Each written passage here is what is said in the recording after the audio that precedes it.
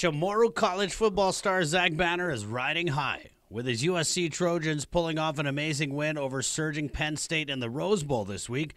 Banner is seen representing Guam in a viral video showing up in everybody's news feed on Facebook. This is an honor of my late grandfather who passed away last spring. I represent the island. After I get drafted this upcoming year, I'm going to be the first Chamorro to be drafted. Half a day, people go on. Zach Banner, widely considered as the top senior blocker in the country, and is projected as an NFL-ready right tackle. According to numerous scouting websites, Banner could end up going in the early rounds, making history as the first Chamorro drafted in the NFL. He entered USC as a two-time All-American and as a five-star recruit. His biological father, Lincoln Kennedy, was a 1993 top 10 pick and an 11-year veteran of the NFL. At 6'9" and 362 pounds, Banner definitely has the size to play in the big leagues. But right now, he is relishing the Trojans' Rose Bowl win, as seen in this emotional viral video. I love my team. I love USC. I'm so happy I'm here.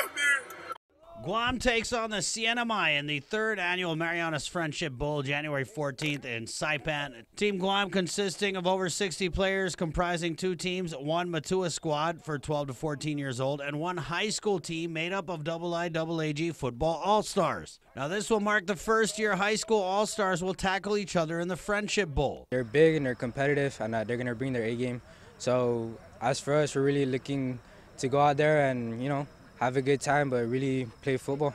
With 10 coaches on staff, training has been ongoing since November of last year, and it's been no walk in the park to assemble Guam youth football's best and work on chemistry. Tell them to stay focused, because every time we meet them in the adult league and even in the youth league, they just keep getting better and better. It was a close game the last time, and we don't know what to expect. We only see them once every year, so we can't take them lightly. In the last Friendship Bowl game, it came down to the last play, with Guam winning the Matua Division matchup 12-6. That game was held at Raiders Field here on Guam. The venue for the Marianas Friendship Bowl changes yearly, so coaches are still working to get donations and sponsors. You could check their Facebook page, Guam Junior Nationals Football, or call Joey Guerrero at 988-1497. It's been a challenge taking players from all different backgrounds, different teams. They're used to playing against each other, so trying to gather them all together and play as one. Although the games are part of the Marianas Friendship Bowl, make no mistake, Team Guam is looking for victory in the CNMI. Our goal is W. We want the W. We come out to win all the time. It's a friendship game, but on the gridiron, we definitely want to come out and just expose our weaknesses.